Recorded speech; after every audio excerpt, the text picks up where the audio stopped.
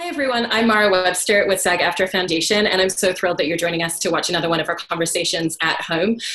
We're really delighted today to be joined by Morgan Spector, who's currently appearing in HBO's The Plot Against America, and we have Maya Singer here to interview him, who is a writer and journalist and also a friend of his. So we're super thrilled that you're joining us and watching this, and I will hand it over to you, Maya. Thanks so much. Thank you so much, Mara. So Morgan, I guess my first question for you is, at this particularly kind of relaxing time in the world, how does it feel to be the star of an incredibly relaxing show, The Plot Against America? Yeah, well, it's all very chill. And I think anybody that's familiar with David Simon's work, his work is synonymous with chill. It's the kind of stuff you turn on while you're doing laundry or making grilled cheese sandwich, and you don't really have to pay that much attention. It doesn't demand much of you. And I think, that's the kind of TV that we need now in these trying times. No, I think, I find myself wanting both things, right? Like I want, well, I don't know, whatever. Just to sort of break the fourth wall, Maya is Zoom calling me from my attic so that we can both be on computers and not get on each other's microphones, but we're quarantined together. And, I'm sure you would agree that like our TV consumption habits right now have reflected both a desire for pure escapism and also for something substantive that speaks to the moment that we're in, and allows us to process some of what's going on in our heads in a way that's maybe not quite so, I don't know, dread-inducing as actually just immersing ourselves in the news. So yeah, I hope that the way this show, I was really thinking, oh, it's really fascinating that this sort of, the It Can't Happen Here Sinclair Lewis novel sort of follows the Depression as this miniseries follows the 2008 recession. But now it's sort of like, well, we could be entering maybe the greatest depression, maybe the biggest, most tremendous depression ever. So, our show could be sort of newly relevant in a horrifying way.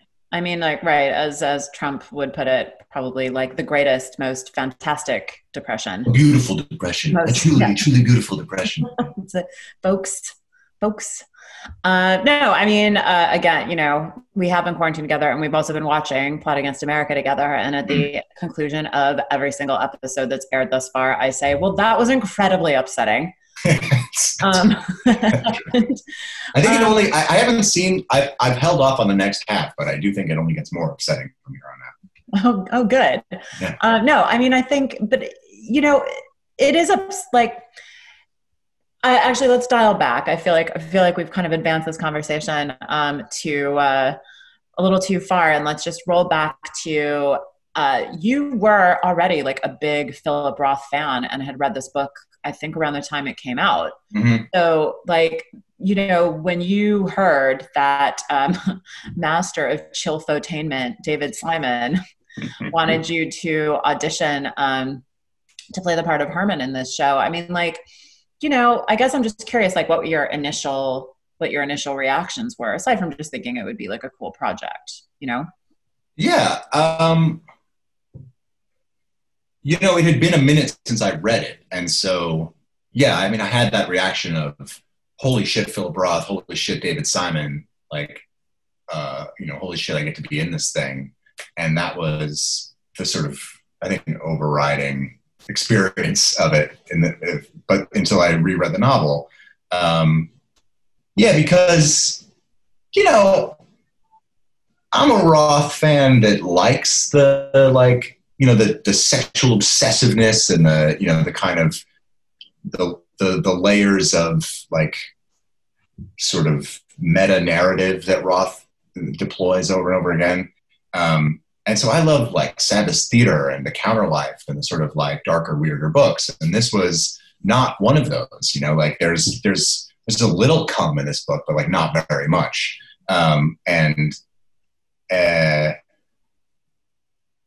So yeah, when I initially read it, I was like, this is good. This is a sturdy book. And I liked it. I enjoyed it, but I wasn't sort of rattled by it or roused by it in a way that I often am by his books. And then, yeah, when I went back and read it again, having been cast in this, and read it in light of, the aftermath of the 2008 recession, in light of our current political moment, where some of the foundational assumptions about American democracy, about American politics writ large, about the way our whole economy functions, when a lot of those foundational assumptions have been called into question. And I think that's true, actually, whichever side of the political aisle you're on. I mean, I think there's an obvious parallel here, between Lindbergh and Trump, and particularly between the idea of America First and the rise of the movements around these people. But I also think, everybody is looking around thinking, is America still working for me? I don't think that's just a left or liberal idea. It's what's interesting to me is watching the show is, of all the characters, your character actually strikes me as being the most recognizable in terms of the kind of modern pantheon of post 2016 characters. Mm-hmm. And it's like you can see Herman listening to Walter Winchell feels so exactly like my parents watching MSNBC. Exactly. And watching Rachel Maddow in the run up to the impeachment or whatever, and just being like, this is it, they got him now. And, the sheer disbelief at the fact that the norms are breaking and the system isn't holding. Mm-hmm. And, I just really was curious whether, coming to that character, that was something that you, was that something that you were really bringing to the character, or was that something that was in the book? Was that something that was in the scripts? Where was the process there, I mean, I think the answer is sort of all of the above. I mean, this in the novel, Winchell is an enormous figure, I think, for all of the Jews of Wequahic, that he is this kind of, he is their avatar in the public sphere in this moment, sort of defending their honor and, fighting evil. And, he ultimately becomes this sort of, great hope for them. But I think that's amplified in our series, I think deliberately by David Simon and Ed Burns, to try to, I think draw that parallel, you know what I mean? That sort of, and show the sort of 1940s version of, the sort of political junkie, the news obsessed, politics freak. But I also, I was living through this moment and reading these scripts again. I was like, well, this is, it's not the same mass cultural thing, mm-hmm. but I'm listening to Chapo all the time and getting all of this catharsis from that, and also, or being, being roused to political action. I mean, we went and canvassed all through this primary, that's partly because of them. And in the same way, Winchell in this story has, starts to have real world power in addition to that kind of Maddow, kind of fictional comic book superhero friend power. But yeah, I definitely feel like Herman is a recognizable type in exactly that way. But I think, I think kind of unless you're actually out in it, unless you're actually someone who's like Alvin in this story, unless you decide to go kill the Nazis, unless you decide to go throw yourself in the gears in some way and try to stop the machine, we're all Herman. It may be hard to admit, but all of us are kind of taking in this information, having these misgivings, having this sort of question of where this is all going, and not necessarily stopping our lives, not necessarily bringing everything to a crashing halt and heading off to join the barricade. So yeah, I agree. I think he's a kind of, there's something of he's like a character out of a modern parable in some way. Yeah. I mean, I think the other thing that has struck me watching the show is, as much as we talk about the sort of modern phenomenon of like the filter bubble, and like that, the algorithm just like drives us to kind of only take in the things that are relevant to ourselves. And so therefore we really find the outer world and other people's points of views pretty much like incomprehensible. Watching the show and seeing like, the world of Plot Against America, this New Jersey village kind of Jewish world, which I know about by proxy, because that is very similar to like the world that, my grandmother grew up in the Jewish part of Detroit. And just realizing like, well, that was its own kind of filter bubble too. It's like when everybody that everybody in your community is all sort of like feeling some version of the same thing about what's happening in the world. Like, in the last episode that aired was the one where the Levins travel to Washington, D.C., and that feeling of like breaking the filter bubble was very strong. And that suddenly there's like a new sense of the reality on the ground. So anyway, just that's more commentary than question. But again, just kind of goes to the history doesn't, repeat, but it does rhyme of it all. Yeah, the Levins are all those reporters after the 2016 election, like going to flyover country and saying, how do the deplorables live? Mm-hmm. I mean, not really, but yeah. Kind of, yeah. I see the echo of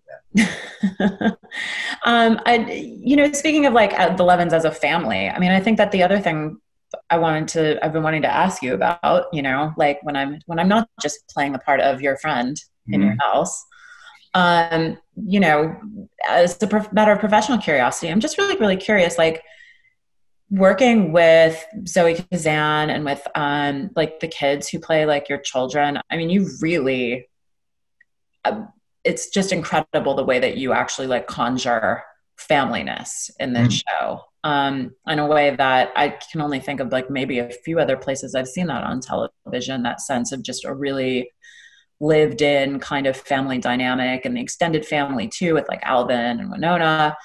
And, and I guess I'm wondering, like, again, where did that start for you in terms of building that?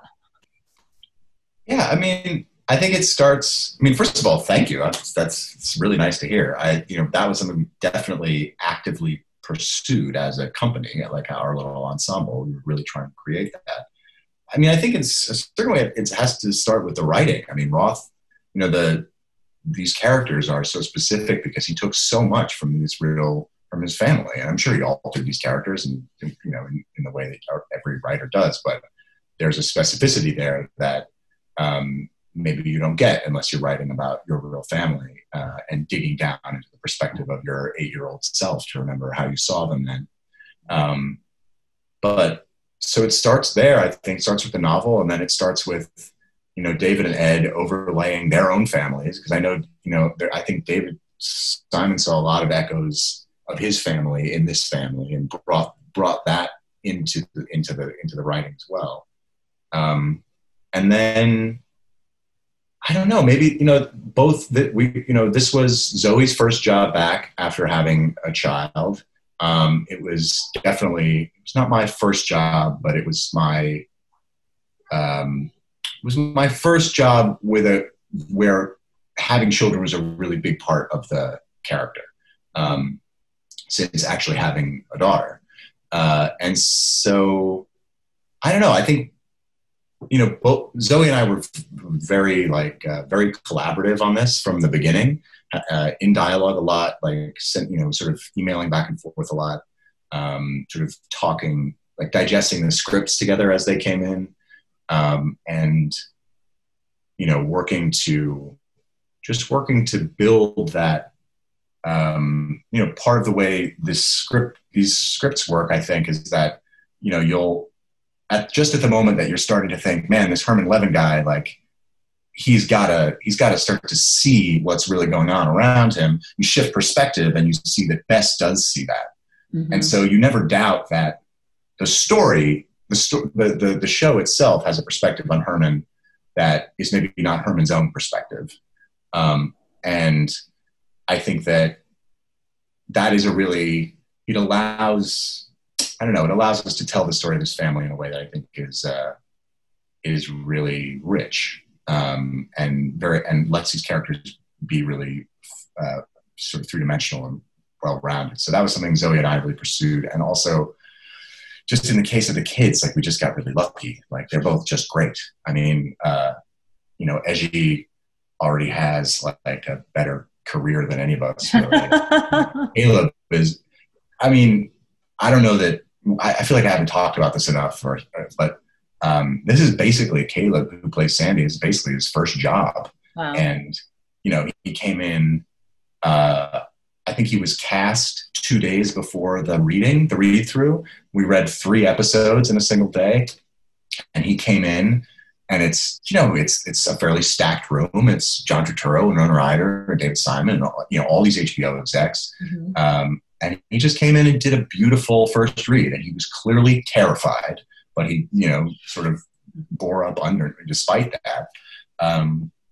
And he was just, I don't know, incredibly professional and focused, but also playful, and a joy to be around. I know both of the kids were just like truly extraordinary, lucky finds. I mean, that's also Alexa Fogel, who cast this and cast The Wire. And if you think about the young cast of The Wire, Michael B. Jordan was one of the sort of early finds of that series.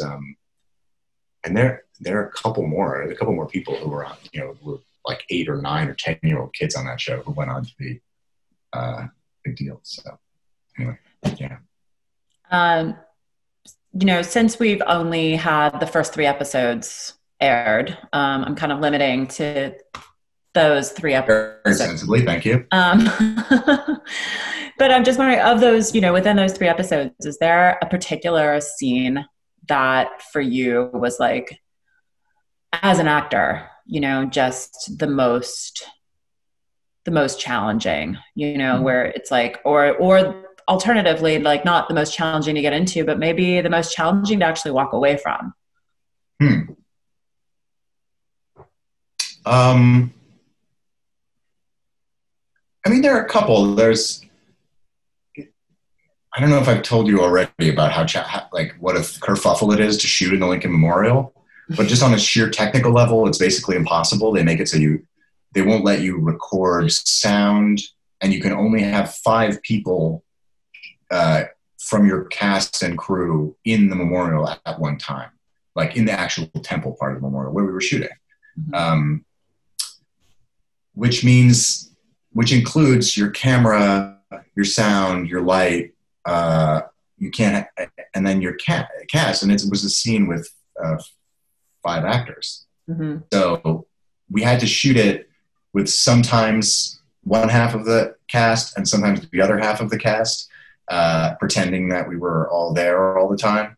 It was a real mess. So that was a challenge. I mean, it was amazing to be in that memorial and sort of reading Gettysburg Address actually in the context of this show, which is just honestly one of the most beautiful pieces of writing ever. It's kind of a perfect text, but it also, I don't know, it captures like the genius of American democracy and the sense of its promise. And you're just standing in there doing this piece where that genius, that promise has been so utterly betrayed.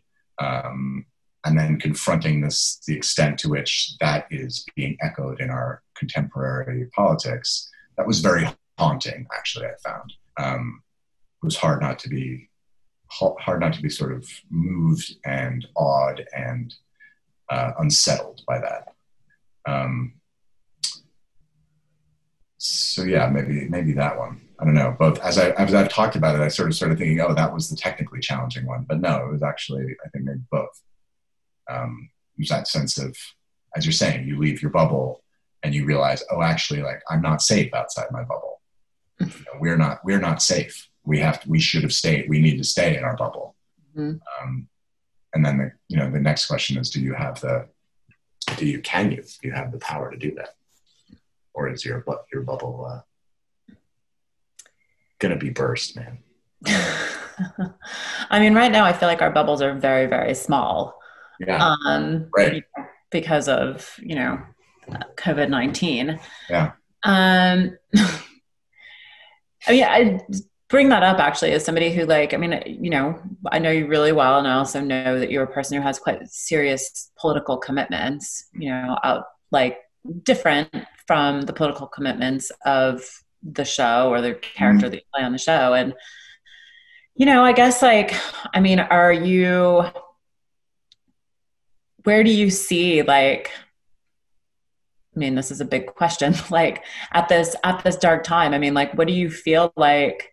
It's so easy to be insular right now. And how do you see the path towards, I don't know, moving forward as a society from this incredibly strange thing that's happening to us, which we're going to need to do together, you know? Yeah. I mean, I don't know. I don't know. I was, we have arrived at this COVID-19 moment, sort of after a presidential primary that I found kind of shocking, actually, the way that it turned. It was incredibly shocking to me, the way that primary turned. And I think were we not in the middle of a global pandemic, we'd be talking a lot more about it. Mm-hmm. But I think I had there were things that I felt like I knew about what was going on, what was afoot in American politics. Mm-hmm. And actually obviously the ground has shifted enormously, but the results so far of the primary have also kind of undermined a lot of my certainties, because it's a very strange situation that we're in, where in state after state, you had people saying, I want Medicare for all, I want free public college, I want debt forgiveness, I want all these things, but I am still going to vote for the other guy who's not going to even try to do those things. I want a Green New Deal, but I'm going to do that. I'm going to go the other way. And I think, there are probably a lot of reasons for that. I think it's hard. I was a Sanders supporter, and I think there are a lot of, there's probably, blame to be laid at the feet of the Sanders campaign in terms of not doing enough outreach to, MSNBC voters who have been steeping in anti-Trump rhetoric for 4 years and think that there is nothing more important than ending his presidency, and don't feel like we have room for these other big projects. I don't know. Given that we were in that moment of political confusion already, now that this other crisis has come upon us, it's hard to know. It's hard to know where we go from here. I think in some ways, to be really grim about it, I think it depends on the body count. If enough people die from this in this country, and then I think it rattles obviously the economic impact of this is going to be enormous, is going to continue to be enormous, is going to change this country. But I think in terms of its political impact, I don't know. You remember, Hurricane Katrina was George W. Bush's turning point as a president. Right. He got reelected despite the Iraq War, the left screaming about it forever, and being ignored. And then Hurricane Katrina happened. He mismanaged it horribly, and something about his presidency and the way he operated was laid bare. And, I keep waiting. We keep waiting for Donald Trump's Katrina moment. And this, you sort of look at how he's handled this, and he has absolutely contributed to the needless death of tens of thousands of people. And somehow his approval rating is still, sky high. So, that has to shift. Otherwise, and I don't know otherwise we really have no hope of,